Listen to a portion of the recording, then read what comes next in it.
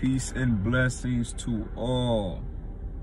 I hope you all are doing well. I know it's been a minute and I didn't quit. I didn't give up. I just took a little break for something. But I'm back and better than ever, baby. Jesus loves you and I love you. But I have a revelation. I just wanted to break something down to you guys really quick. So one of the top family names in I guess you could say the Hollywood industry or whatever, right, is the Wayans family, right? But yeah, I'm just using their background and everything to make my point. So you got the older brother, then you got the second oldest, then you got Sean, Marlon, and then so on and so forth, right?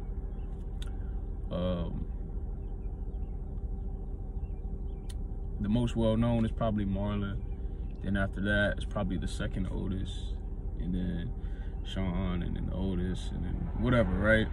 Then you got their kids, you know, and their nephews and nieces and things of this nature. But I'm saying all this to say, right, notice how they keep it in the family, right? They aren't arguing and being jealous and envious of one another because of one another's success. I'm just saying this on the outside looking in. I don't know what's going on in their family. I don't know. I'm just saying on the outside looking in, you know, they seem to be a prospering family and everything like that.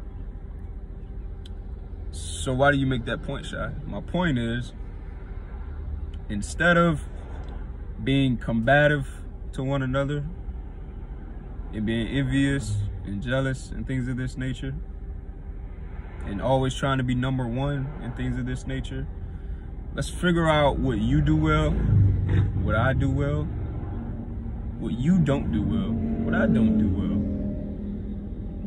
My strength and your weakness may go together. Your strength and my weakness may go together. Iron sharpens iron. So back to the family, the oldest one, he's not the funniest. That's Marlon, right?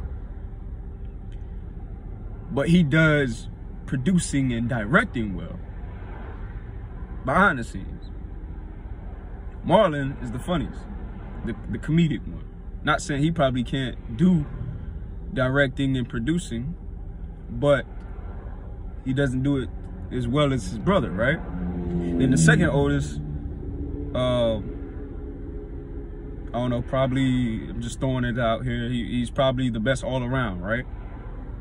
While Sean is, no disrespect, probably doesn't have the qualities the others have, but he's a good looking man. You know, he's the model of the family and things of that nature, right? So I'm saying all this to say, look at what you do well. Don't look at what other people do well and then try to copy that. Be your own person. Be the own person that God made you to be, man. You have your own task, your own assignment, your own talents, your own hidden talents that you don't even know of. Do what you do well. Do your strengths well and then some. And then take your weaknesses and sharpen your weaknesses. So that way you can become whole and complete in a unity. Then you can go out there and be a unity with others.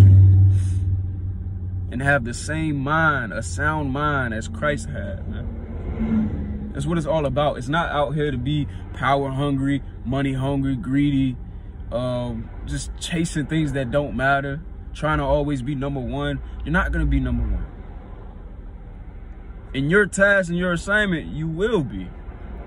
But I'm saying once you get out there, you know, and work as a team, there is no I in team. There truly isn't. Everybody has an important role to play. The people that you think are good leaders, if they're out there to their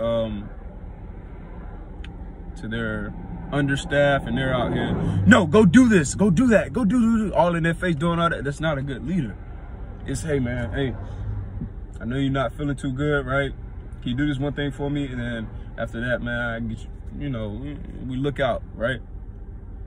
Then boom, that person gonna look out for the manager. You know what I'm saying? We looking out for each other, but always differentiate. I don't even know if I pronounced that right, but always make sure you know when boss is talking and when servant is talking. Because at the end of the day, we're all here to serve one another. So always distinguish the two. That's a better word. But yeah, man, I just wanted to give y'all that revelation, man. Don't be out here jealous, envious of nobody, of their life, or what they're doing, or whatever, man. You have your own strengths that you can multiply. And even your weaknesses, you can always sharpen, man. Iron sharpens iron, man. We're not supposed to be out here putting each other down and all this and that, man.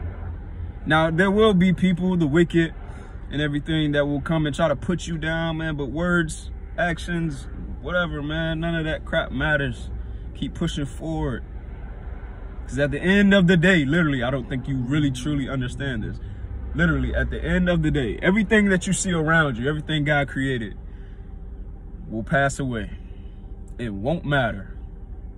And who knows in the amount of time. What really matters, let's say this, what will really matter 2,000 years from now?